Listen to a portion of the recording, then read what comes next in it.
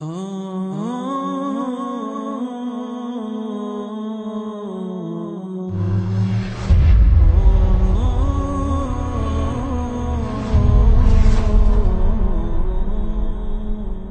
لله والصلاة والسلام على رسول الله وعلى آله وصحبه أجمعين. Brothers and sisters in Islam, Assalamu alaikum wa rahmatullahi wa barakatuh. I welcome you here again. The Quran and the Sunnah explain the following about hellfire. We ask Allah subhanahu wa ta'ala to save us from it. Allah subhanahu wa ta'ala said about hellfire many things in the Quran. إن جهنم كانت مرصادا للطاغين مآبا لابثين فيها أحقابا لا يذوقون فيها بردا ولا شرابا إلا حميما وغساقا جزاء وفاقا. Verily, Allah says, indeed, Jahannam is something that is an imprisonment awaiting those who are going to be imprisoned inside. لِلطَّاغِينَ مَآبًا. It is awaiting in warning and threat to those who are transgressors, to those who wrong their way and turn away, who are criminals, who turn away from Allah's message and challenge Him. لَابِثِينَ فِيهَا أَحْقَابًا. When they enter it, they will stay in there uncountable years, uncountable centuries. And some of them, they'll enter it forever. لا يذوقون فيها بردا. They will never feel any kind of coolness that is comforting. ولا شرابا. Nor any type of drink that can quench their thirst. إلا, except حميم, absolute heat. وغساقا, and things that make them choke. جزاء وفاقا, a justifiable recompense, a justifiable consequence. We ask Allah subhanahu wa ta'ala to save us from that. The Prophet sallallahu alaihi wasallam was walking, as we said last week, and they heard a rumbling. And the companion said, O Messenger of God, what is this rumbling? He said, this was a stone that was thrown into hellfire 70 years ago. 70 years ago. This stone was thrown into hellfire and now it reached the bottom. Hellfire is unimaginably huge, humongous.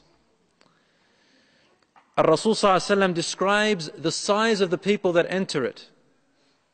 He says, ضرس الكافر أو ناب الكافر مثل أحد وغلظ جلده مسيرة 3 أيام للراكب المسرع. He said, the back tooth or one of the teeth of the people who enter hellfire will be the size of the mountain of Uhud. So if the tooth is the size of a mountain, can you imagine the size of the body? And then he adds, and the thickness of the skin of the person in hellfire is as thick as riding on a fast horse for 3 days. Imagine you're riding on a fast horse and it travels very fast. Rasul says, لِلْرَاكِبِ الْمُسْرِعِ, not just any jockey, not just any horse rider, a very fast one. He said 3 days. The thickness of the skin. Why? Because the bigger the object, the longer it takes to burn, right? Hellfire, ya akhwan, is something, wallahi, not to be taken lightly. And I recall a hadith we mentioned last week in relation to the majority of the believers that enter hellfire. What do they enter because of? Rasul sallallahu alayhi wa sallam, say sallallahu alayhi wa sallam, brothers and sisters, because Allah subhanahu wa ta'ala forgives sins by saying that. He said, the majority of the reasons why Muslims end up in hellfire for a while is, he called it muhakkirat al-dhunub. They are the sins that we take for granted. You know, like little things. They're forbidden, but they're not major. And we don't take them as important. We say, it's just a sin, man. It's all right. Just a little bit. It's just a kiss. It's just a look. It's just a lie. It's just a little cheat. It's just a little theft. It's just once. It's okay. We take them for granted. What happens when you take a small sin for granted? When you don't care about it, when you're careless? What happens? What do? You keep doing it. You keep repeating it. That's the danger. When you take something so lightly, in our nature, we continue to repeat it until finally it becomes a habit. We're desensitized to it. We don't have any more, we're not sensitive to it anymore. And so it becomes a normal part of our life. Would you believe that some people, and I'm very sad to say that among the Muslims themselves, they have false hope. False hope. And so, sins in their life become so normal, like they're eating and drinking. It means nothing. It actually becomes halal to them. They'll think it's halal. It's all right. What's wrong with that? It's halal, it's okay. Why is religion so hard? Religion is not hard. We make it hard on ourselves. But when we take sins for granted, we ruin our character. You know, we tell our children, don't lie. Why are we so harsh on that? We are so careful that our children, they're 5, 6 years old, 7, we teach them not to lie or steal. And we punish them. Why? Because we don't want this habit to develop in them. They're just children. They lied once or twice. It's not a big deal. No one's going to hold it against them. They're just children. But we're afraid of the habit. It becomes a routine. And so they become liars. They become cheats. They become thieves. Similarly, Islam forbid minor sins because of this same reason. So Rasul ﷺ says with great sorrow, many of the people of my ummah will enter hellfire because they take minor sins for granted and therefore that becomes a ritual, a habit for them. So some people have false hope. God will forgive me. God will forgive me. You're sick. You're ill. You need to cure yourself. God cannot be fooled, subhanahu wa ta'ala. When a verse came down one time stating that the punishment of Allah is surely going to happen, the verse said this, Inna adhaba rabbika lawaqi'. Surely, indeed, without a doubt, the punishment of your Lord is going to happen. The torture of your Lord is going to happen. Some of the Prophet ﷺ's companions cried and wept like babies. Umar radiallahu anhu was on his camel. He fell off and he went unconscious for hours. Every time he would remember, he'd go unconscious. Rasul Muhammad sallallahu alaihi wasallam, an ayah came down, says, وَطَعَامًا ذَا غُصَّةٍ وَعَذَابًا أَلِيمًا. And they will be fed food that will make them choke, and there will be painful torture. Rasul sallallahu alaihi wasallam was eating a piece of food and he choked on it a little bit. Those who know it. There was a great Khalifa by the name of Umar ibn Abdul Aziz. We say radiallahu anhu. He existed after the time of the Prophet sallallahu alaihi wasallam, but he was such a righteous Khalifa, a leader of the Muslims. There was a woman who served his household, and he loved her, and she also loved him, as in like brother-sister relationship. She entered one time and said to him, I saw a dream, O Amir al-Mu'mineen. I saw so-and-so and so-and-so and you. As if the world had ended and you three were crossing the bridge over hellfire.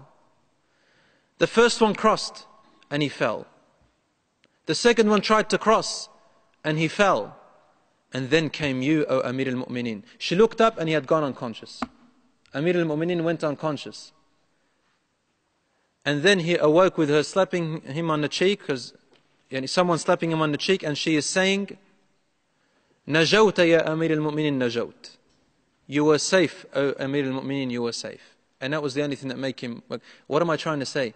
Those people who knew what the punishment of Allah is like, and hellfire is like, they cannot bear it.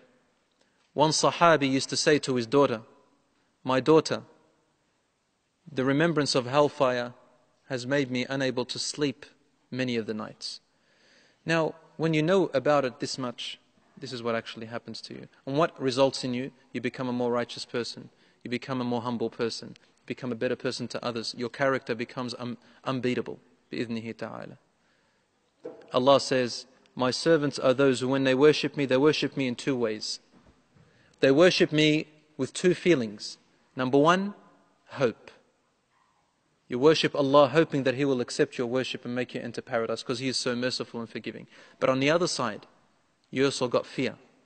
Fear that Allah may not accept your worship or that your sins may be too much that it will end up in hellfire. So we live a life between these two. When you see an opportunity to do good, hope. when you see a sin, fear. And so it keeps you balanced, bi'idhnillah. When you do a sin, you repent to Allah subhanahu wa ta'ala. And Allah is the grace forgiver. Don't worry, brothers and sisters. Don't ever despair from Allah's forgiveness.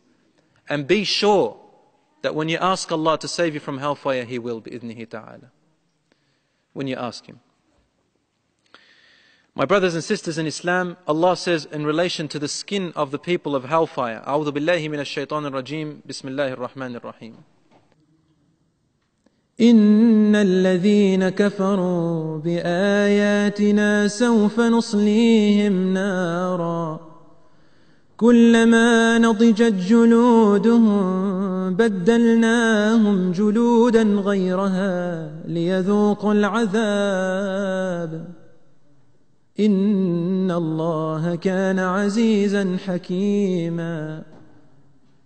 Those who disbelieve in our signs, Allah says, they shall be imprisoned. Look at the word, imprisoned in hellfire. They can't escape. Every time their skin burns, nadijat. You use that word also for fruit that is ripened. You know, imagine cherries or apples that hang onto their mother tree for past their time. What happens to them? They overcook. They become overready, and you can see the peeling, and they change color. Or when you overcook a meal, Allah subhanahu wa ta'ala said, nadijat. You overcook. Every time their skin is overcooked, meaning it's gone, and it reaches the meat underneath, when there is no more sensation, بَدَّلْنَاهُمْ جُلُودًا غَيْرَهَا. We recreate another layer of skin, لِيَذُوقُوا الْعَذَابِ, for one purpose, so they may taste the pain. Allah is surely wise and honorable and powerful.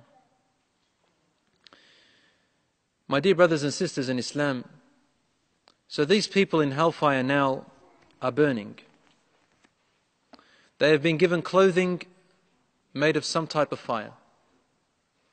They have been given clouds that look like clouds of rain, but when they rain acid. Well, they have been given food, and when they eat it, they choke, and Allah says in the Quran, their intestines disintegrate. They drink certain fluids that when they bring their faces close to the dish, the faces of the skins of their face begin to burn, and it melts into the bowl. There are so many descriptions that no heart can ever imagine. And Allah subhanahu wa ta'ala tells us their state now. وَهُمْ يَصْطَرِخُونَ فِيهَا. They begin to scream. The word يَصْطَرِخُونَ. Allah, usually there's the word يُنَادُون. They call out. There is a word where they say يَرْفَعُونَ أَصْوَاتَهُم. They raise their voices. But here Allah says يَصْطَرِخُونَ. It is a disturbing, terrifying sound of scream. A disturbing, terrifying sound of screaming. I don't know if any of you have heard this before. If you had nightmares of these types of screams. They try their best in horror movies to do these types of screams. So Allah says, وَهُمْ يَصْطَرِخُونَ فِيهَا. They continuously give disturbing sounds of screaming. Saying, وَهُمْ يَصْطَرِخُونَ فِيهَا رَبَّنَا أخرجنا منها فإن عدنا فإنا ظالمون. Oh, our Lord, please take us out. Take us out and let us try again. Give us another chance. If we do this again, then we are truly oppressors to ourselves. And Allah doesn't even reply to them. Allah doesn't speak to them. When they scream out like that, the angels who are in hellfire torturing them reply to them. They say to them, be quiet, silence. If you are to be returned, you'll do exactly the same thing. We have given you chances and opportunities and given you the warning. You heard it. You understood it. But you mocked. You mocked those who warned you.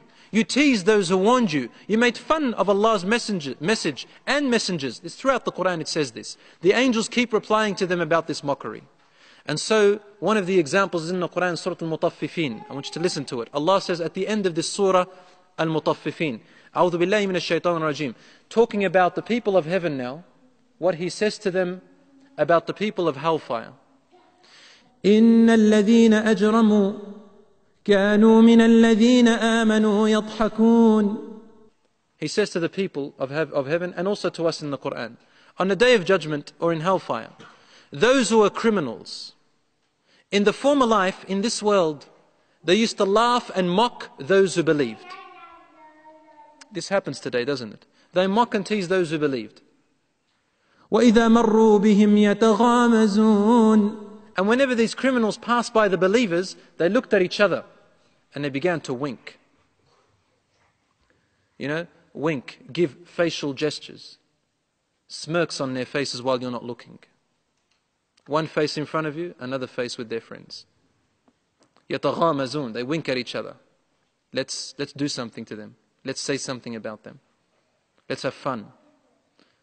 وإذا انقلبوا إلى أهلهم انقلبوا فكهين. And whenever they turn back, they go back to their families, their tribes, their friends.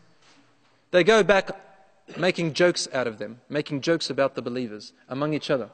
One face to you and another face with their families and friends. They might say to you, yeah, I respect what you're doing. Behind, with their families, these idiots. How silly and stupid they are. Some of them are like that. These are the criminals. Allah describes them as criminals. وإذا رأوهم قالوا إن هؤلاء لضالون. And whenever they used to see them, amongst each other they would say, look at these losers. They are lost. They are lost. Following this ancient religion. Following this illogical way. That's what they used to do. Allah says this in the Quran about them, and He hears them. وَمَا أُرْسِلُوا عَلَيْهِمْ حَافِظِينَ. Allah says, but they weren't the ones sent to judge these people. You weren't sent to judge or to, put these people to accountability. Everybody's on his own. Allah says now, فَالْيَوْمَ الَّذِينَ آمَنُوا مِنَ الْكُفَّارِ يَضْحَكُونَ. Today is the revenge. Those of the believers who used to be laughed at, today they will be laughing at the criminals who used to laugh at them. عَلَى الْأَرَائِكِ يَنْظُرُونَ. Not only will they be laughing at them, they will also be reclining on beautiful beds, couches, beautiful, it's undescribable in Jannah. You'll hear about it next week, inshallah. They're reclining on beautiful cushions in paradise, drinking and sipping away and enjoying their life and laughing at them. Look at the difference. Here they're toiling and working like you and they're laughing at you. Up there, the believers are in paradise, in absolute bliss, laughing at them. Allah says in the Quran, هل ثوب الكفار ما كانوا يفعلون. O believers, those who were criminals and disbelieved and rejected and challenged, have they not received what they deserve? On the day of judgment, Allah will say to the believers, have they not received now for what they have done to you? And we'll be happy about that. So the people of hellfire will try to call out for the people of heaven, but they will not be allowed to reach them, except in one way. Allah describes this in the Quran. Conversation between a person of heaven and a person of hellfire. Here is the first bit of conversation I want to present to you. This is in the beginning when they fall into hellfire, you see. This is in the beginning of they're still new to them. So they remember that they used to have friends who were in this life that were believers. A neighbor, a friend, a colleague at work, a friend at school, a family friend, a cousin, a relative. And they will remember them. Say to the angels, we used to have friends who were believers, we used to have them. Ask them, talk to them. They think maybe they can help us. So then, the angels of heaven come to the people in heaven. And the people of heaven also remember that they used to have colleagues and friends, well, not friends, but colleagues and associates or cousins or whatever in this life. But they were disbelievers and criminals. And they had hurt the believers. They had wronged the believers. They had mocked the believers. So the angels say to them, what would you like? They will say, we want to know what happened to them. We don't see them among us here in heaven. And then Allah says to them, Allah says to the believers, قال هل أنتم مطلعون. Allah will say, do you want to have a look at what happened to them? And the believers will say yes. This ayah came down in relation to two people who existed at the time of the Prophet ﷺ. One of them was a man of God and the other one mocked him. One called him to the wrong way and the other one called him to the right way. And the one who called him to the wrong way almost influenced the one who was calling to the right way to follow him. But the one who was on the right way took a stance and turned away. Allah sent down a verse in relation to these two. So He says, Allah will call out to this person and say, do you want to know what happened to that companion of yours that used to call you to the wrong way? هل أنتم مطلعون? Do you all want to have a look? Allah says in relation to him, فاطلع فرآه في سواء الجحيم.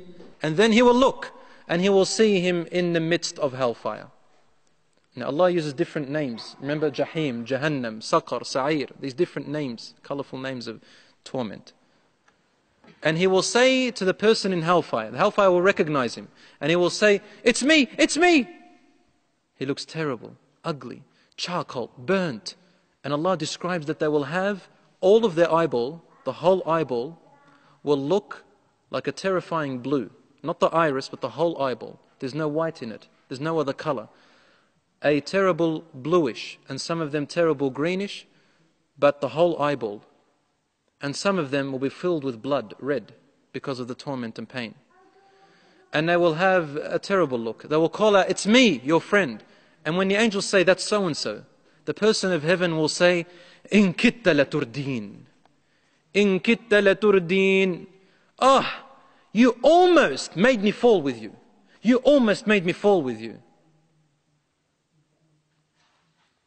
And he will turn away and say, Alhamdulillah that Allah had saved me from you.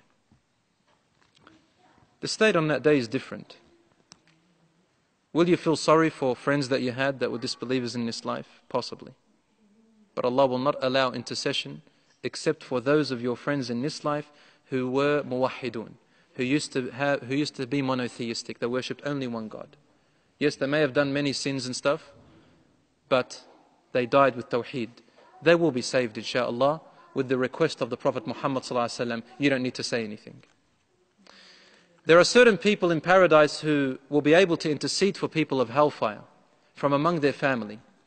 Yes. If members of their family ended up in hellfire, they'll be able to intercede for them on one condition, that they were Muslims. And number two, only certain Muslims will be able to do so. For example, those who memorized the Quran and applied it in their life, they'll be able to intercede for a number of their family members.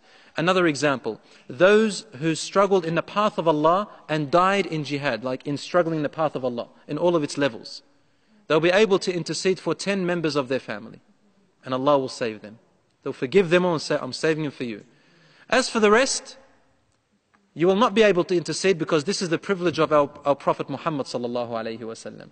He will be the one who will intercede for them. And so, they will be saved bit by bit. At the end of this talk, we'll insha'Allah explain to you how. The other types of conversations that will occur are the ones between the people of hell and the angels that are torturing them, and the guardian of hellfire. The guardian of hellfire, his name is Malik. We recall last week, the week before, we said he has never smiled since the day hellfire was created. He has no remorse. He has no feelings of sensitivity. He is desensitized to all types of horror. No feelings. Doesn't feel sorry for anyone. And he was the only angel in heaven whom the Prophet ﷺ, when he ascended up in Isra wal Mi'raj, he greeted him and he only replied without a smile. Every other angel smiled and welcomed him. He just said, Wa alaykum as-salam. He said, who is this? Jibreel alayhi salam said, he is Malik. He has never smiled since the day hellfire was created. How can he? It is recorded in one hadith that a man who lived very luxurious in this life, the most luxurious man, king, will be dipped in hellfire once for a few seconds. And then he will be asked, do you remember any luxury? He'll say, I swear by God, I never had any luxury in my life. He forgets it because of the pain. The people of hellfire, after giving up on the people of heaven, will turn to the angels that are torturing them and then to the guardian of hellfire. And they will ask him, to ask Allah to give them another chance. And here are some of these accounts in the Quran. Allah subhanahu wa ta'ala says, for example, وقالوا يا مالك ليقض علينا ربك وقالوا يا مالك ليقض علينا ربك قال إنكم ماكثون. And they will say, O Malik, please ask your Lord to perish us, destroy us. We don't want to live anymore. We don't want to live anymore. Why? Are they really living? Allah describes their state of living in the Quran by saying, لا يموت فيها ولا يحيا. The person in hellfire will never die in it and will never live in it. Sahabas asked, what does it mean, a messenger of God? They will never die in it, we understand. We will never live in it. How is that? And he replied, they will not live a life that you can call a good life. You'd rather be dead. And Allah says in the Quran, وَيَأْتِيهِ الْمَوْتُ مِنْ كُلِّ مَكَانٍ وَمَا هُوَ بِمَيِّتٍ. Death, all the reasons why a person should die, will come to these people in hellfire. Every single reason, every piece of element that would cause you to die normally in this life will come to them in hellfire and more, and they will not die. They're supposed to die, but they won't die. All they feel is the torment, the pain of death, but they won't die. So then, in the hadith it says in relation to this ayah, they will say, O Malik, ask your Lord to just destroy us. We don't want to exist anymore. In the hadith it says, the reply comes to them after 1,000 years. They're waiting anxiously for that reply. Can you imagine? An anxious hope that you will now finally be destroyed. The reply comes to them, إِنَّكُمْ مَاكِثُونَ. You are to stay in there forever. In another verse, a different reply comes. Malik says to them, قال اخسأوا فيها قال اخسأوا فيها ولا تكلمون. He will say, burn in there like the low lives you are. اخسأوا فيها. Burn in there like the low lives you are. ولا تكلمون. And don't ever talk again. Don't ever speak again. Brothers and sisters, this is something that shouldn't be taken lightly. Is Allah a harsh Lord? No. Because if He was a harsh Lord, He would not have warned us in such detail right now. Allah has given us the way out, but left it up to our decision. Obviously in hellfire there are different levels, as we said last week. A person will enter into the level they deserve. And they will not enter hellfire until they are convinced they deserve it. This is the hadith of the Prophet ﷺ. They will not pass the day of judgment until everything is justified. And that person is convinced they deserve hellfire. Otherwise they will not enter it. Some of the people who will not enter it are the crazy people who didn't have a state of mind in this life. Or those who never heard about Islam. Or those who never understood Islam. So there are different circumstances. Those will have a different circumstance on the day of judgment. But Allah is talking about those who deserve it, among the Muslims and the non-Muslims. Now, another conversation happens. Since they gave up on being destroyed, they look at the animals. And they remember that the animals had died. On the day of judgment, Allah brings up the animals, right? And brings back the rights between the animals. Then they saw them that they turn into soil. They don't go to heaven or hell, but they turn into soil. And they remember. So, after you request and you give up on your request, what do you start doing? You're in despair. And you just say gibberish words. You say wishful words. So they begin to say wishful words. ويقول الكافر يا ليتني كنت ترابا. And the disbeliever, the kafir, the rejecter of faith, the challenger, will say in hellfire, I wish I was turned into soil. Allahu Akbar. So will there come a time for a human to wish that he was an animal? that an animal is more honorable than him or her? Yeah. Allah says this in the Quran, describing people who don't wish to follow Allah's message, describing people who challenge Allah. He says, أُولَٰئِكَ كَالْأَنْعَامِ, they are like animals, بَلْ هُمْ أَضَلُّ. An'am means livestock. They are like livestock, but some of them are even worse. Conversations now between the people of hellfire. So they've given up on the people of heaven.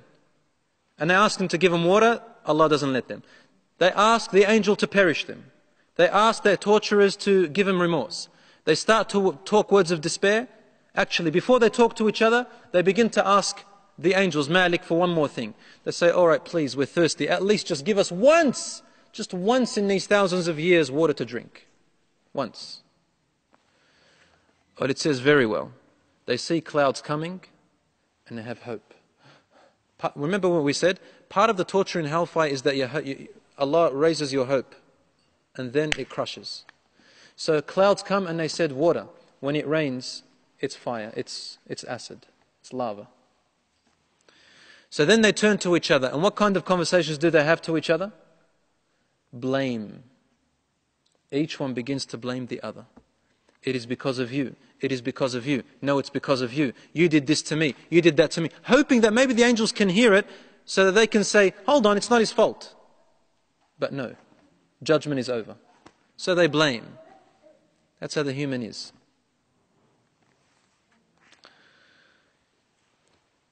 In the hadith it says that some people in hellfire who were adulterers, what is their punishment?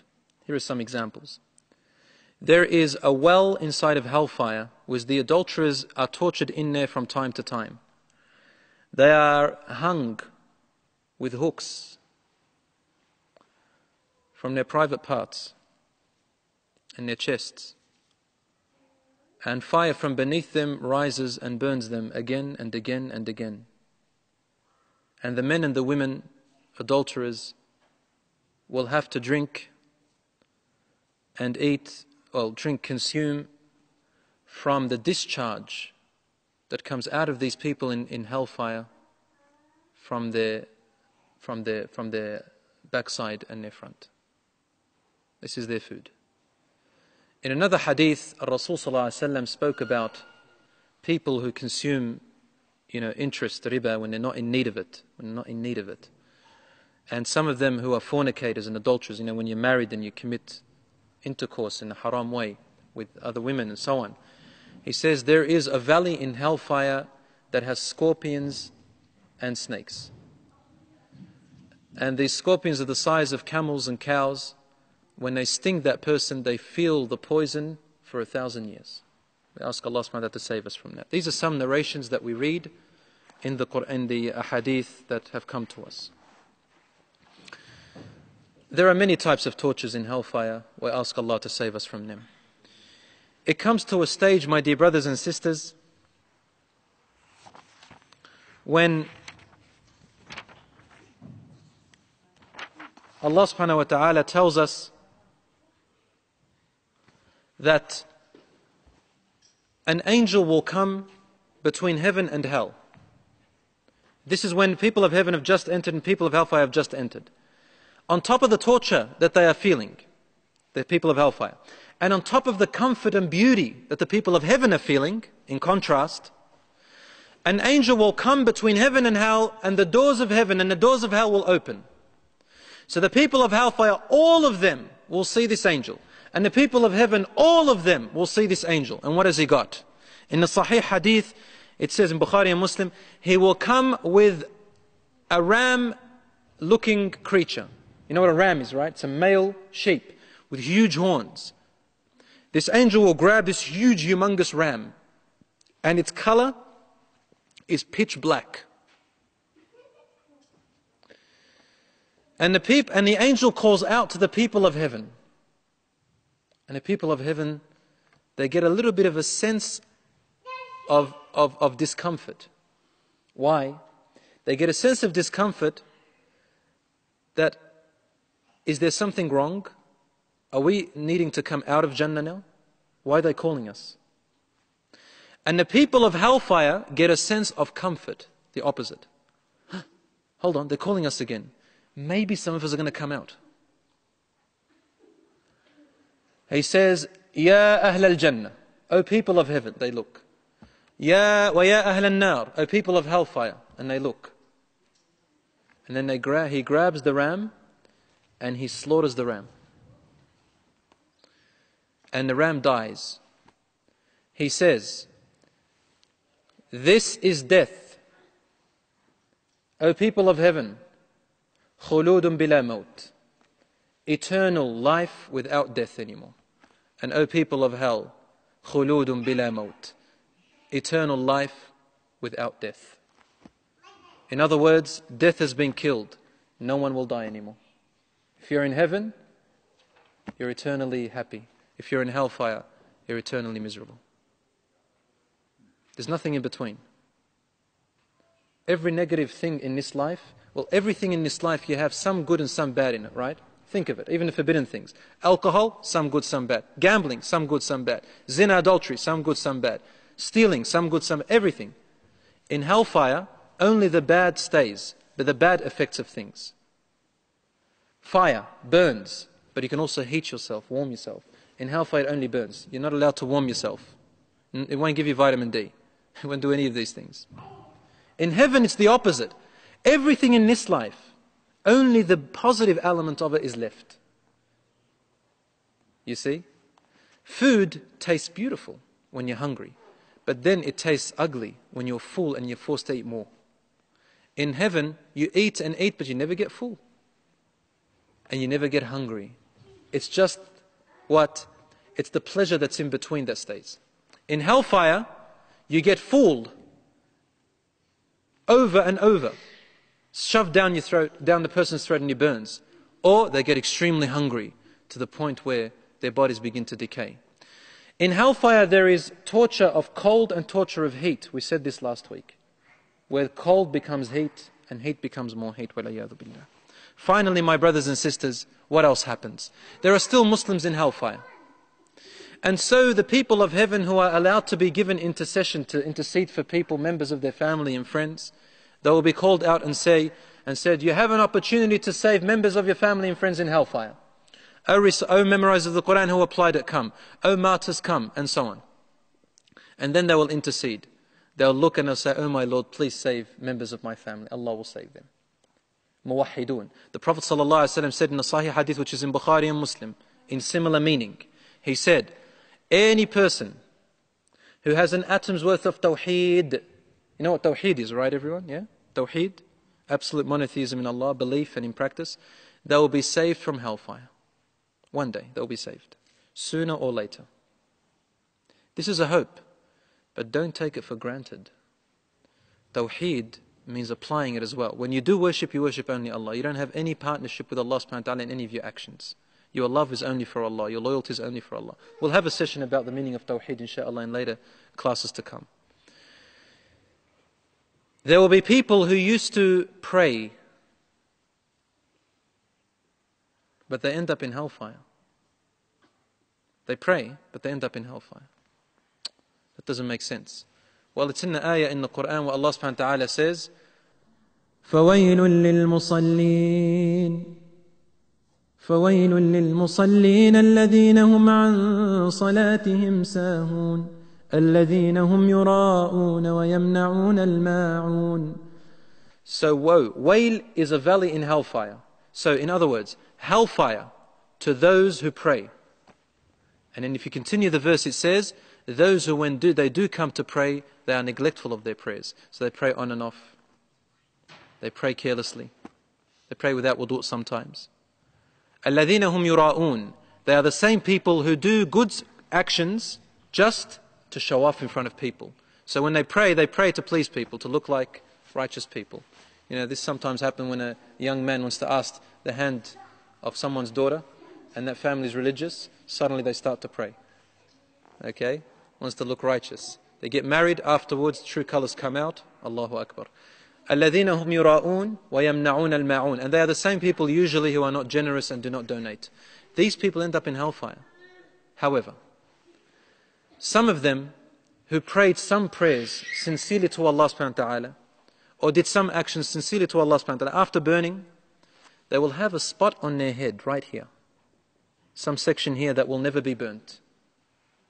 This is in a hadith in Sahih Muslim, that the people who were muwahidun and used to pray at least on and off, sincerely, in hellfire, there is a place on their forehead that will not burn.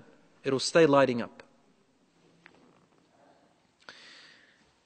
Allah will, Muhammad sallallahu alayhi wasallam, after people enter heaven, he'll keep coming out and going back in. Coming out and going. What is he doing? He comes out, standing, out saying, "Oh my Lord, there are still members of my ummah in hellfire.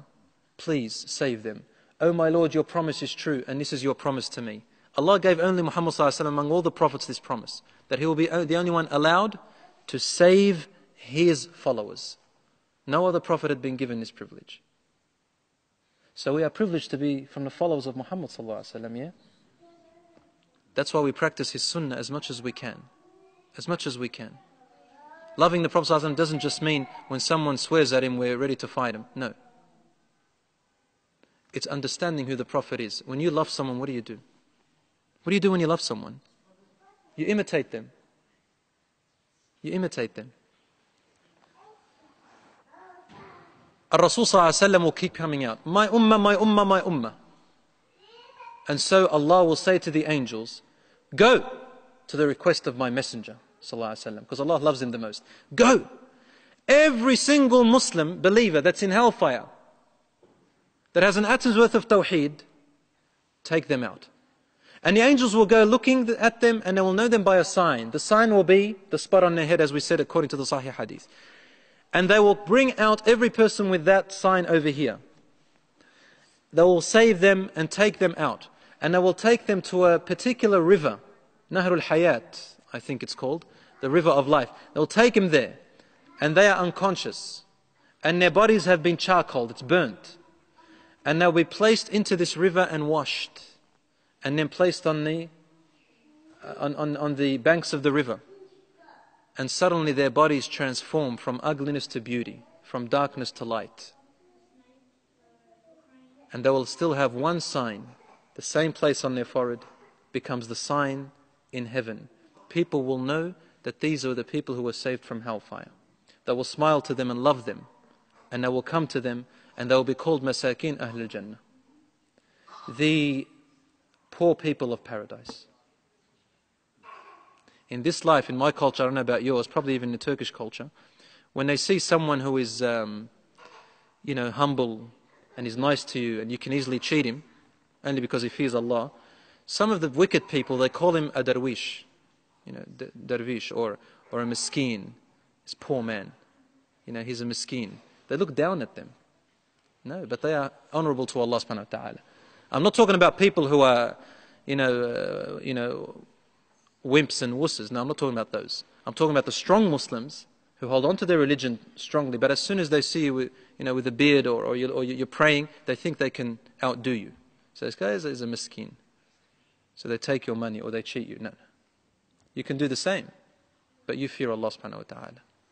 When I said beard, I don't mean particularly only the bearded people are the ones that are important, by the way, brothers and sisters, or the hijab women are the ones. There are some bearded people who are the worst example of Islam. And there are some veiled women who are also the worst of Islam. But generally speaking, the people who are sincere in that practice, they're the ones we're talking about. So the people of heaven, al-masakin ahlul jannah, they're the ones who are saved from hellfire, and they are the poorest in Jannah. Then, my question is, how will the angels know you if you've never prayed in your life? How will the angels know a person who's never prayed in their life? That's a serious question. Then finally, the last person that will be saved from hellfire. And here is the hadith. The last person that will be saved from hellfire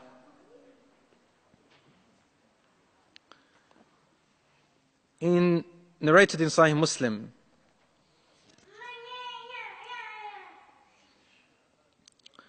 It says that he will be saved from hellfire and he will be placed in a place somewhere between heaven and hell. He's not in hell and he's not in heaven. But he can still hear the people of hell and witness some of it, but he can't hear anything of people of heaven. As he is sitting there, he turns to hellfire out of agony, and he says, Alhamdulillahi alladhi najjani minki. Praise be to Allah who has saved me from you. Alhamdulillahi alladhi a'tani ma lam yu'ti ahadan min al-alamin. Praise be to Allah who has given me something that He has never given to anyone before me. He doesn't know that he's the last person. He thinks he's the only one saved. Allahu Akbar. On that day, that's everybody thinks that they're judged by themselves. And because of the torment, he says, Alhamdulillah, I'm saved. He's given me something He's never given to anyone before me. He doesn't know that everyone's already beaten him to heaven and taken their positions. So then he sits there for a while. In the hadith it says, then he says, oh my Lord, can you please just one thing I request from you, my Lord. Can you take me away a little bit of a distance from hellfire, because its sound is disturbing to me. I don't want to be close to it. And then Allah will say to him, my servant, if I do so, will you ask me for anything else? He will say, oh my Lord, glory be to you, I will not ask you for anything else. He says, do you promise me? He will say, oh, I promise you. He goes, very well. So then he is moved. And then suddenly Allah subhanahu wa ta'ala deliberately makes a tree grow at a distance where he can see it, a beautiful tree.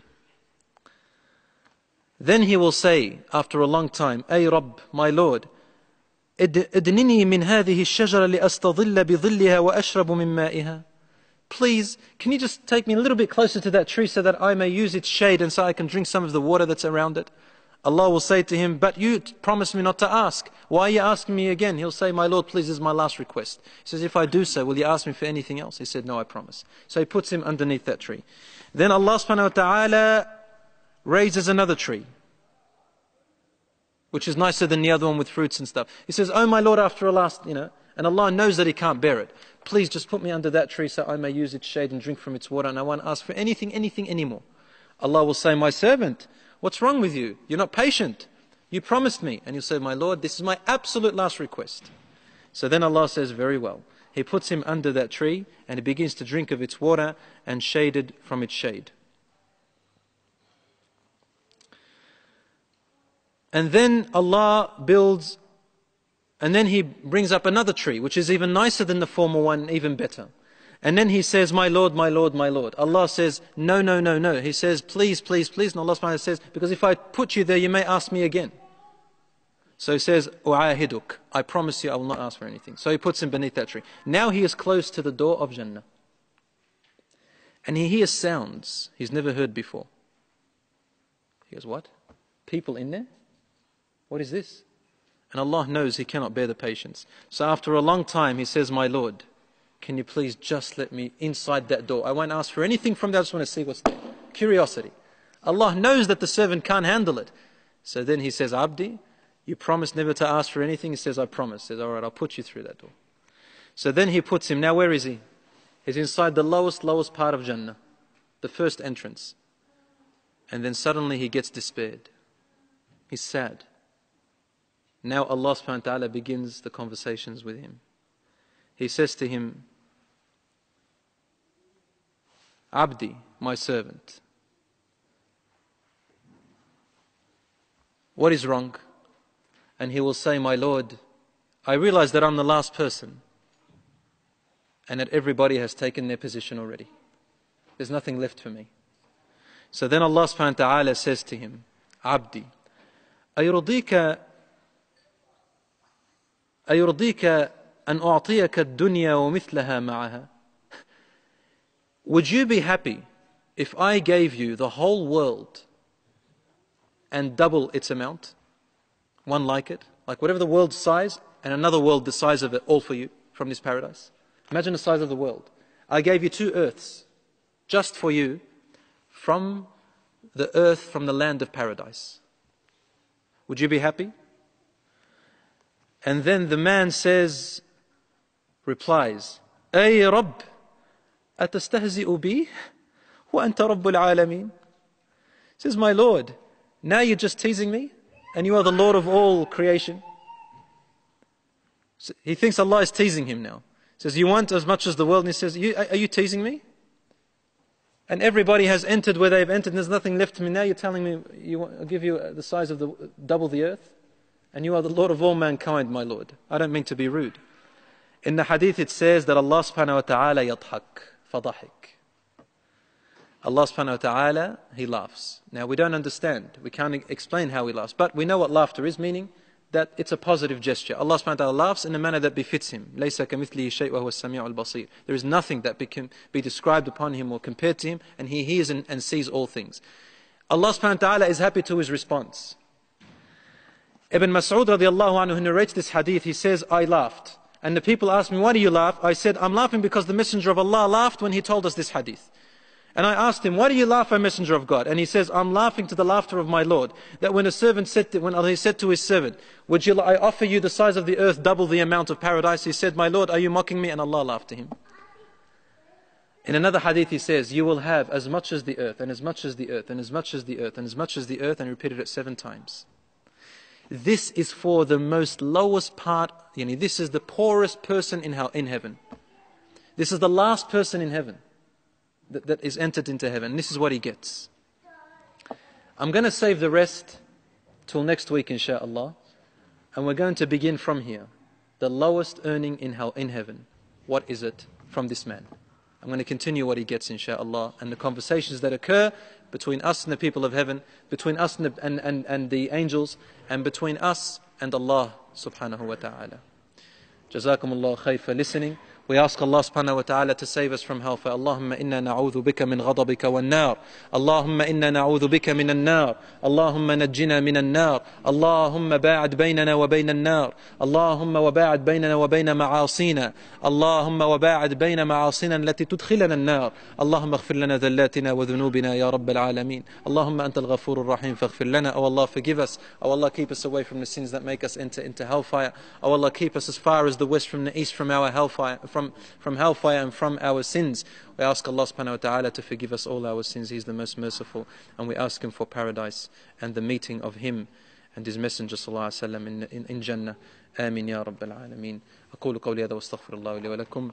Thank you, brothers and sisters. هذا وصلى الله على نبينا محمد وعلى آله وصحبه أجمعين والحمد لله رب العالمين. جزاك الله خير.